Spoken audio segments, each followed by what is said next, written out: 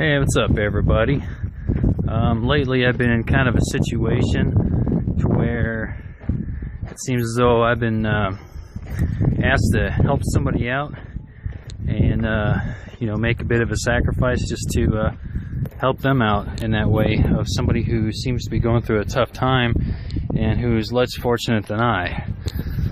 The thing is, well, although he hasn't had to call me for anything, or I haven't had to help out with anything for a couple of days, it kind of seems like one of those situations I've got into more than once in the past, to where, because of the fact that I have a tendency to draw the type of people that want to use you, manipulate you, take advantage of you, or put you in a situation where you shouldn't get partnered up with or stuck in, because it only brings you down in the process. Well, it's one of those things to where I don't want to be selfish, I don't want to be narcissistic, or look at things or my cat as being any more important than another human being.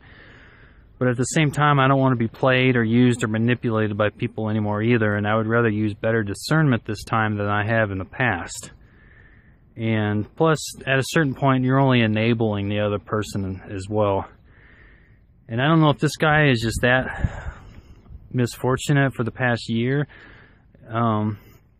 and has family who just cannot pull themselves together as grown adults, most of them having a source of income, or whether he's just trying to get whatever favor he can get out of me and being a bit dishonest with me, or both. I want to be in the right. I want to be at peace with God. I don't want to live with any more regret than I already have had to live with because of mistakes I've made in the past, or just ways of judging somebody, or being selfish on my part. At the same time, I don't want to be unwise with my decision making this time either. So, in all things, do it out of love, but also to have better wisdom and discernment this time as well. And in all things, seek God.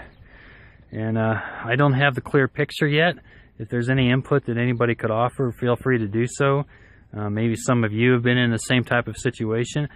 I guess one thing I could point out is, seems to be evident, is, A,